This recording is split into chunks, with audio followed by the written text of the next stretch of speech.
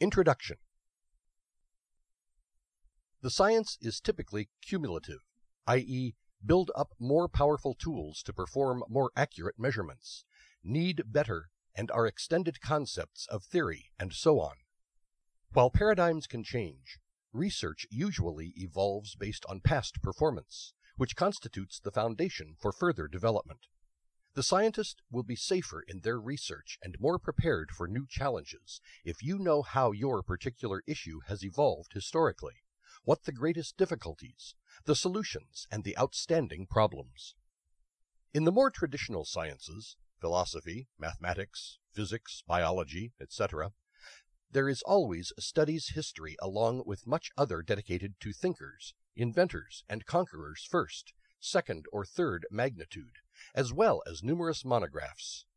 In the case of computing, it is necessary to appear works as the basis and reference for students, new researchers, and those interested in the theoretical aspects that are behind this technology that dominates daily life this weekend and early millennia.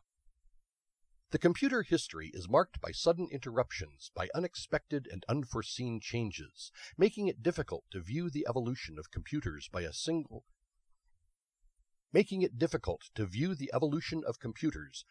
simple linear list of inventions, names, dates. The desire to know the links that the work of individual men settled in time is accompanied by the urge to understand the weight of these acts throughout the history of computing. Seek an understanding of the facts through the events that preceded it is one of the primary objectives that will be present in this study, the history of computing. Computer science is a body of knowledge consisting of a conceptual infrastructure and technological building where to materialize the hardware and software. The first founded the second and preceded. The theory of computation has its independent development, in large part, technology. This theory is based on the definition and construction of abstract machines and power of the study of these machines in troubleshooting. The emphasis of this book is that theoretical dimension, trying to show how men through the ages have sought to develop effective methods for solving different types of problems. The constant concern to minimize repetitive and tedious effort produced the development of machines that began to replace men in certain tasks. Among these is the computer, which has expanded rapidly filled and modern spaces in which people circulate. From the appearance of the notion of natural number, through arithmetical notation and the more bound notation to algebraic calculation, it is shown as they appeared fixed rules that allowed computing quickly and accurately, saving, as he said, Leibniz, the spirit and the imagination. Descartes believed in the systematic use of algebra as a powerful and universal method to solve all problems. This belief has joined the other and is the first ideas on universal machines, able to solve all the problems. It was a powerful belief mind who left respectable works in mathematics and sciences in general. Chapter 1. Alan Matheson Turing, the Cradle of Computing. The computer revolution began effectively to be held in 1935, on a summer afternoon in England, when Alan Matheson Turing, 1912 to 1954, a student of King's College, Cambridge, during a course taught by mathematician Max Newman, took note of Hilbert. Meanwhile, as was briefly mentioned in the previous item, a part of the mathematical community was seeking a new kind of logical calculus, which could, among other things, put in a sustained mathematical basis, heuristic concept, that is, to carry out a calculation. The result of this research was fundamental to the development of mathematics. It was whether it is possible to have an efficient procedure to solve all the problems of a particular class that was well defined. All these efforts eventually formed the theoretical foundation of what came to be called computer science. The results of Gödel and Turing motivated decision problem first try to characterize exactly which functions are capable of being computed. In 1936, Turing was acclaimed as one of the greatest mathematicians of his time, when he foresee his colleagues that you can perform computational operations on the theory of numbers through a machine that has built the rules of a formal system. Turing defined a theoretical machine that has become a key concept within the theory of computation. He emphasized from the beginning that such mechanisms could be built, and its discovery is just opening a new perspective to the effort to formalize mathematics, and at the same time strongly marked the history of computing. The genial perception of Turing was the replacement of the intuitive notion of an effective procedure for a formal idea, mathematics.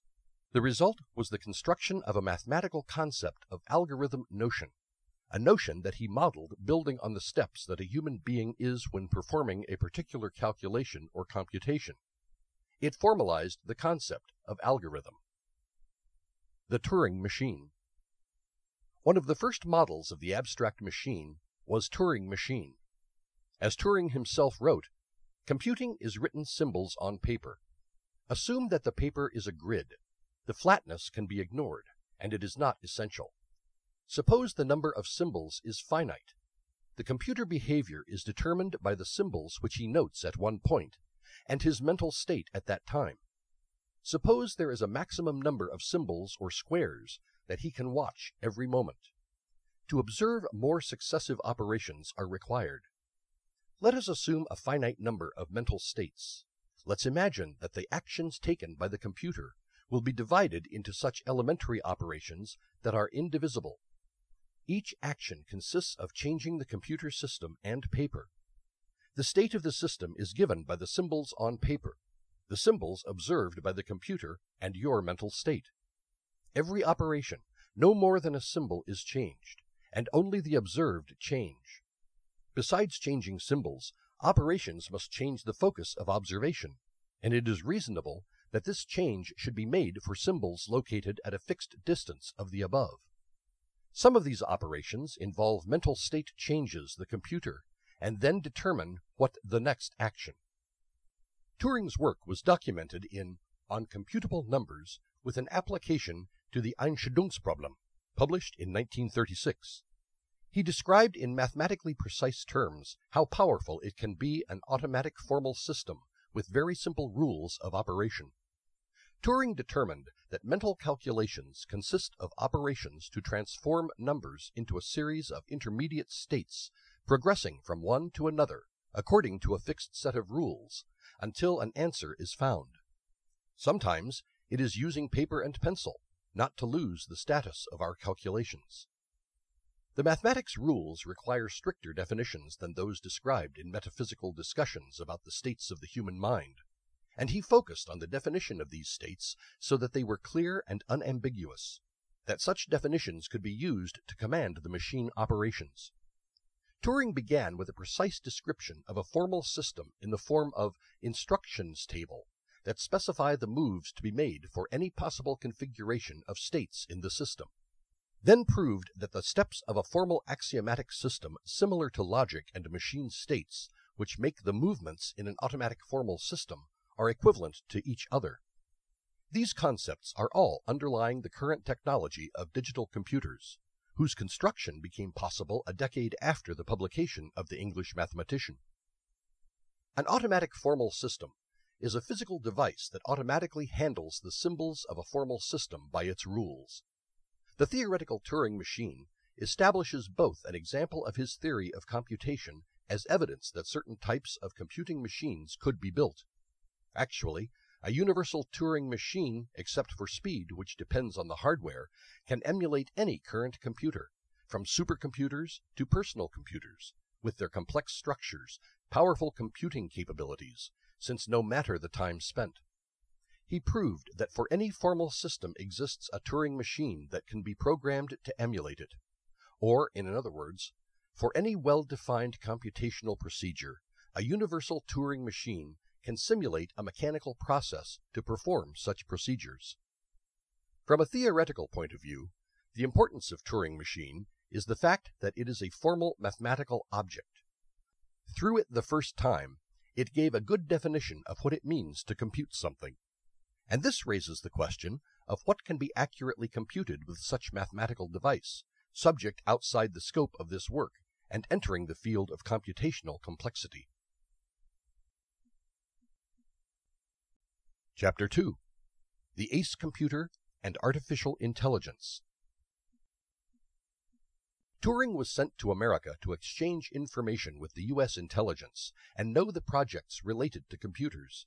It took note of the emerging electronic technologies and even participate in another secret project, Delilah. A vocoder, known in movie espionage as scramblers, entered into contact with von Neumann, who wanted to bring him to join them in their projects, and the engineers of Bell, including Claude Shannon. Back to England, he joined the National Physical Laboratory, where he worked on the development of the Automatic Computing Engine, ACE, one of the first attempts to build a digital computer. At the end of the war, already held the knowledge of new electronic technologies that could be used to increase the speed of the then existing logic circuits. The real possibility of constructing models of universal Turing machines caused the British government to invest in the construction of this new device, but the Americans were more aggressive in their investments and ended up winning the race to build computers. Turing, a victim of political intrigue, was out of the center and control of new jobs. Its technical reports on hardware designs and software ACE were ambitious, and the machine originally imagined by him had been built immediately. The British would not have embittered the delay about their colleagues on the other side of the Atlantic. It was also during the season of ACE Turing began to explore the relationship between the computer and the mental processes by publishing an article, Computing, Machinery, and Intelligence, 1950, about the possibility of building machines that imitate the human brain function.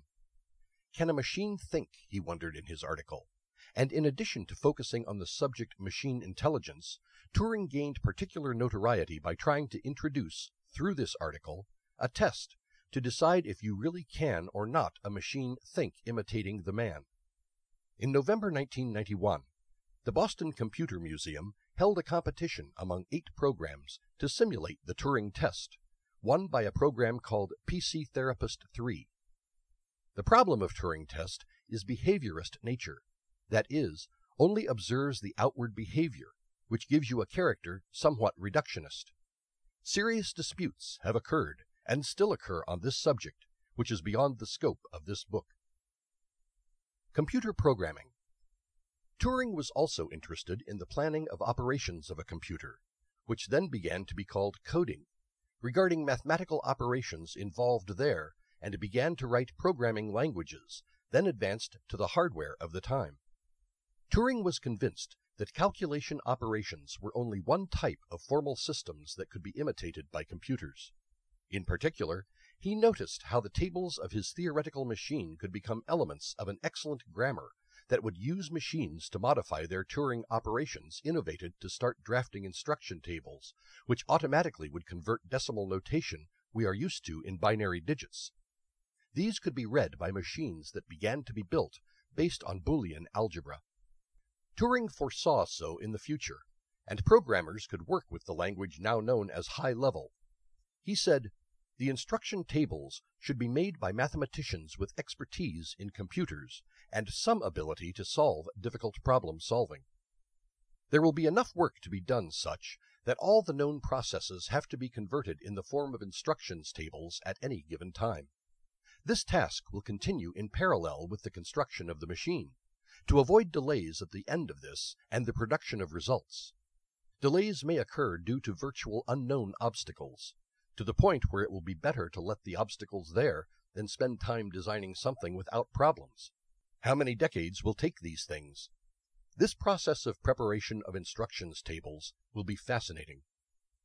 Turing's work in computing and mathematics was tragically ended by his suicide in June 1954 at the age of 42 years. Turing was gay, and after the escape of 2 British spies, the same trend for the Soviet Union in the early 1950s, there was a proper pressure on him to correct his condition through the use of hormones. Turing, not bearing the heavy pressure, took cyanide. Chapter 3. Technological Prehistory. As has been said, it was only possible to reach the computers by theoretical discoveries of men who, over the centuries, believed in the possibility of creating tools to enhance human intellectual capability, and devices to replace the most mechanical aspects of thinking man so.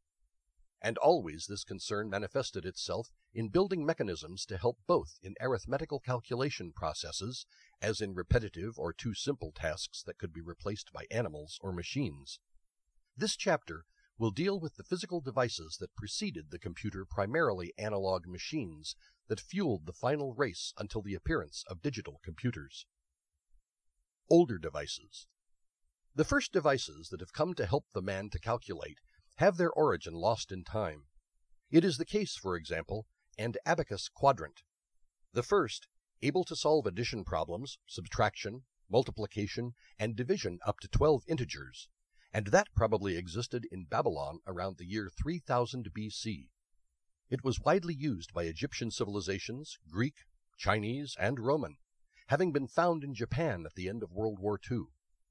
The quadrant was an instrument for astronomical calculation, have existed for hundreds of years before becoming the subject of several improvements. The ancient Babylonians and Greeks, for example, Ptolemy, used various types of such devices to measure angles between stars, mainly having been developed from the 16th century in Europe. Another example is the industry bar for trigonometric calculations, used to determine the height for positioning the mouth of a cannon, which was developed from the 15th century. The ancient Greeks came to develop a kind of computer. In 1901, an old Greek boat was discovered on the island of Antikythera. Inside there was a device, now called Antikythera mechanism, constituted by metal gears and pointers. As Derek J. de Sola Price, who in 1955 rebuilt along with his colleagues this machine, the Antikythera device is like a large astronomical clock without the part that regulates the movement, which uses mechanical devices to avoid tedious calculations.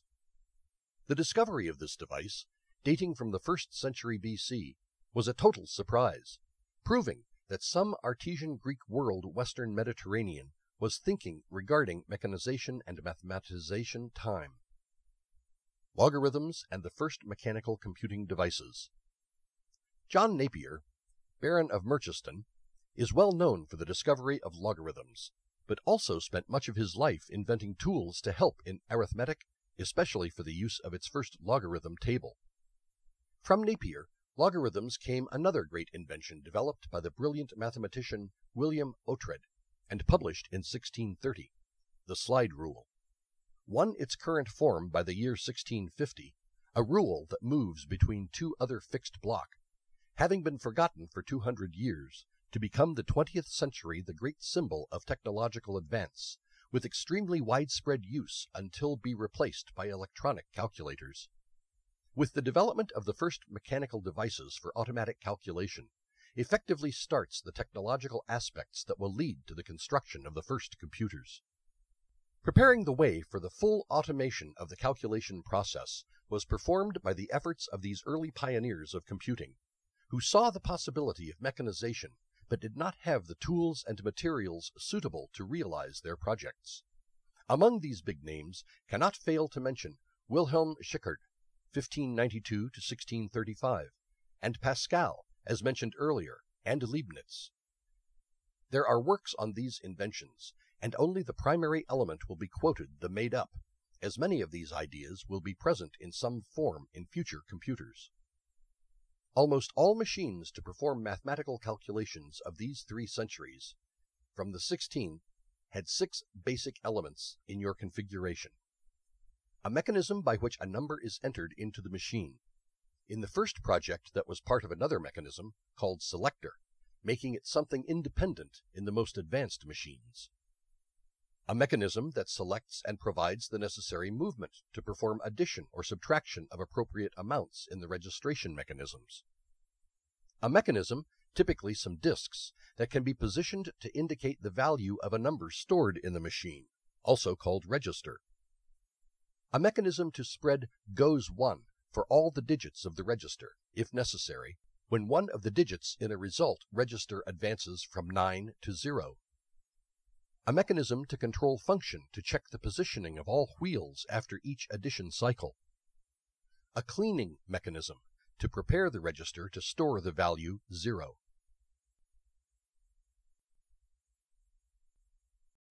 Chapter 4. Architectures of Computers and Operating Systems. The term computer architecture is the ability to view a machine as a hierarchical set of levels that allows us to understand how computers are organized. The first digital computers, for instance, only had 2 levels. The first is called the level of the digital logic, formed by valves at the beginning and then by transistors, integrated circuits, etc. The second is called level 1, also called level microprogram, which is the level of machine language, where all programming was done by zeros and ones that would later be responsible for interpreting the level 2 instructions. With Maurice Wilkes in 1951 came another level, where the instructions were written in a more convenient way for human understanding. The technique was to replace each instruction of this new level of a set of instructions from the previous level, machine level, or examine one instruction at a time and perform the sequence of instructions equivalent machine level. Denominate these procedures for translation and interpretation 128. It simplifies the hardware, which now had only a minimal set of instructions, and thus fewer circuits were needed. After that, the evolution of hardware advances with the new scientific discoveries. Almost at the same time of appearance of transistors, for example, the concept arose data bus, which accelerated the speed of computers. At the same time appeared the major operating systems. Simply, an operating system is a set of programs maintained on the computer all the time, freeing the programmer-related tasks directly with the operation of the machine, such as DOS and OS, IBM. These evolved, allowing new concepts that improve the performance of machines, such as the multi-programming systems, i.e., the ability to run multiple programs in parallel on the same machine. If one of these programs originates from a remote terminal, such a system will be called time-sharing. A significant milestone that allowed these advances was the introduction of input and output processors, also called channels. It motivated the appearance of competition concepts, communication, and synchronization. Since 2 processors are operating simultaneously, there is a need to provide mechanisms for synchronizing them and establish a communication channel between them. It is the era of mainframe architectures. Support for computational tasks and the development of applications are made in a central area called Computer Center. Terminals connected directly to the machine are only used by people related to the applications available. In the 70s came the supercomputers, machines that have innovated in architecture. To date, the growth efficiency of the computer was limited by technology, more specifically, for processing scalar requiring that the CPU of a computer to finish a task to begin taking another, producing the von Neumann bottleneck. A breakthrough came with the Cray-1 supercomputer, the Cray research in 1971. It was the first pipeline machine, which processor an instruction executed by dividing it into parts, as in assembly line of a car. While the second part of the statement was being processed, the first part of another education began to be crafted. The subsequent evolution was called vector machine, or machine SIMD, single instruction multiple data, processors, which work with more than one data set at the same time. A little later came the MIMD architecture, multiple instructions, multiple data, and appeared multiprocessor machines as the connection machine, with 65,536 processors. This technology also provided the advantage of working with existing 8-bit expansion cards on the market and relatively inexpensive 8-bit devices, such as controller chips. In the search for software, IBM was the digital research doors to see the ability to port your operating system, a great success. CP/M for architecture 8086, but this rejected the exclusive contract presented by IBM. So the IBM team headed for Microsoft Office, who hoped to get a version of BASIC, and ended up signing a contract not only this software, but also on the operating system. Microsoft acquired and increased an operating system 8086 from Seattle Computer Products, QDOS, licensing it to IBM, which began to market it with PCDOS name. The years of the 1980s could be characterized by software improvement, both operating systems and utilities, spreadsheets, text editors, and others, to the DOS standard, and the development of a market clones of different types of machines that would be able running programs designed to the standard. Apple continued to be satisfied with its Apple II family, although failing in the introduction of the Apple III and formidable Lisa, the first attempt to popularize the combination of mouse, windows, icons, and graphical user interface. But the price of $10,000 startled and amazed the market. The next step to be taken, not to mention the evolution and improvement of hardware without which it would not be possible, would be the gradual transition of applications for DOS environment, real C products, to a new environmental standard, which was beginning to take shape definitive, and starred in the beginning of a new age in the history of microcomputers, the Windows operating system, which has become the dominant standard for PC applications, making Microsoft a leader in defining multimedia specifications. It is important, however, to make justice. Windows pattern inspired by the standard Macintosh, released by Apple in 1984, a computer that was able to offer more than a DOS prompt and a character-based interface. He could have multiple windows, drop-down menus, and mouse. Unfortunately, the Macintosh was not compatible with the programs and existing applications, and was not expandable. Computing as a science. Alongside this evolution of hardware and software, computer opened in range and new trends have emerged within it, incorporating these two entities.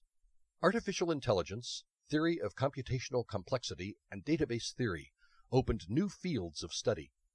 In the 1960s, computer science had become a true discipline. The first person to receive a title of PhD from a computer science department was Richard Wechselblatt at the University of Pennsylvania in 1965. They have consolidated the studies on the theory of automata and languages theory formal mainly with Noam Chomsky and Michael Rabin. The birth of the branch of formal specifications, which introduced a new paradigm in the development of computer systems, came in this decade, with the beginning of the search for the correctness of programs through the use of formal methods. W. R. Floyd, in 1967, proposed that the semantics of programming languages were defined independently of the specific processors intended that language. The definition can be given, according to Floyd, in terms of the method for test programs expressed in language. His work introduced what became known as the method of notes, assertive, inductive for verification test program, and one involving technical sets with sorting well-founded to prove the end of a program. An extension of Floyd's ideas was proposed by C. A. Hoare in 1969. Hoare made an axiomatic theory of programs that allows the application of the method of invariance Floyd programs texts expressed in programming languages, whose semantics is precisely formulated. This work has become even one of the foundations of what was later called structured programming. Dijkstra developed the idea that the definition, in the style proposed by Hoare, can be used for the derivation, synthesis of a program, and not just for your check. From these studies emerged software engineering, which aims to ensure the correctness in building systems. The development of computer systems so far was done in a way almost handmade. There was some criteria guidance during the process. This turned out to be fatal, as revealed certain studies developed in the 1970s on the development of systems. Lack of correctness and consistency, low quality, extremely costly maintenance because of problems not detected by the absence of a validation stricter requirements do not reuse code, implementation of missed deadlines as a result of errors detected over this same implementation phase, etc. Obeying a great deal of formalization, they appeared as a first reaction to this informal approach models and system development methods called structured, which actually are sets of rules and regulations that guide the various stages of system development and the transitions between them. It is the systematic approach. Yet here is not a formalism defined with precise rules. Prototyping and object orientation are approaches that can be considered systematic. The rigorous approach already has a formal linguistic system to document the development stages and strict rules for the transition from one stage to another. There is no requirement that the correctness of statements of changes made be made. Conclusion. The spread of computer literacy. When history look back and study the 20th century, among other things, you realize that, from a scientific point of view, they are characterized as times in which it produced a technological acceleration and a breakthrough in unprecedented communications. Not easy to find similar historical situations to technological expansion witnessed in these last 50 years of the century. After the Iron Revolution, electricity, petroleum, chemical, came the revolution supported in electronics and development of computers. From the 70s began the large-scale integration of television, telecommunications, and information technology, in a process that tends to set up integrated information networks with a communication matrix based on digital information, with great ability to serve data, photos, graphics, words, sounds, images, broadcast on various printed and audiovisual media. One can even say that, in a sense, the media are being suppressed because everything is becoming electronic. The integration of the media also generates a progressive fusion of the intellectual and industrial activities in the field of information. Journalists from newsrooms of major newspapers and news agencies, artists, student community, researchers are working on a computer screen. In some societies, such as the North American, for example, almost 50%, 1955 data, of the economically active population is dedicated to industrial, commercial, cultural, social, and informational related to collection, processing, and dissemination of information. There is an increased informational efficiency every day and cheapen increasingly technological costs. Not forgetting that the computer, unlike other machines, handling, processing, or transporting matter and energy, manipulates, transforms, and carries a much cleaner element and less consumer of energy and raw materials. It opens thus the door to a growth of almost unlimited information. Since you are dealing mainly in this book about the evolution of ideas and concepts that led to the emergence and development of computer science, we can now speak of a larger supra-concept, a result that computer helped catalyze: the emergence of the company information. Without wishing to enter the theme, worthy of a unique work and historical, anthropological, sociological, and even psychological implications that are beyond the present scope, two considerations will be made: the problem of excess information and the danger of impoverishment that can be caused by using improper computer.